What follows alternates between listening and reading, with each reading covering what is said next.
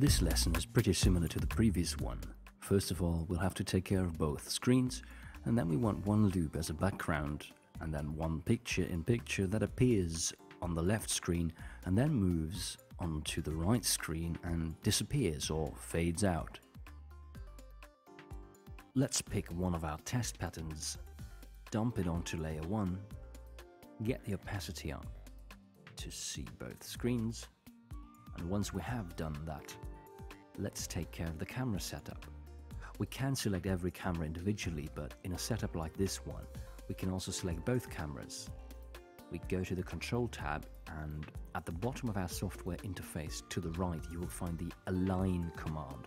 Clicking 3 times, the arrows will look at each other, so to speak.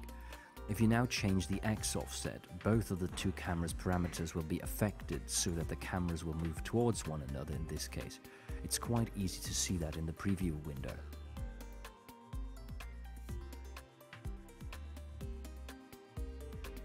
Let us save all of that to the timeline.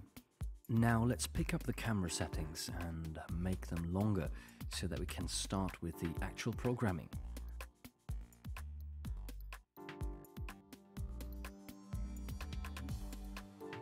A loop for the background. We'll choose layer 1 once more. Take care of the X scaling across the 2 backgrounds. And once we've taken care of the scaling, we'll save it all to the timeline. Now we change the clip back to free run mode so that the clip can run continuously, and we'll go to layer 2 and we'll now create a clip that is supposed to appear with a 2-second fade in, and that should then move over to the right screen where it's supposed to disappear again. So we put the loop onto layer 2, fade up the opacity, play loop, scale it, move it to the position where it's supposed to appear, and once we've found the right position, we'll set the opacity back to 0, and then we'll save it all to the timeline. Now we will add another 2 seconds,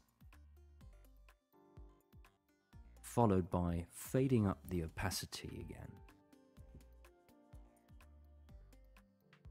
Now we'll activate the X position value because we want the position to remain stable until now. We'll save it all to the timeline once more. Now we'll add another 5 seconds. That's how long it should take for the clip to fly over to the right screen. We'll now change the X position until we reach a spot where the clip is supposed to stop.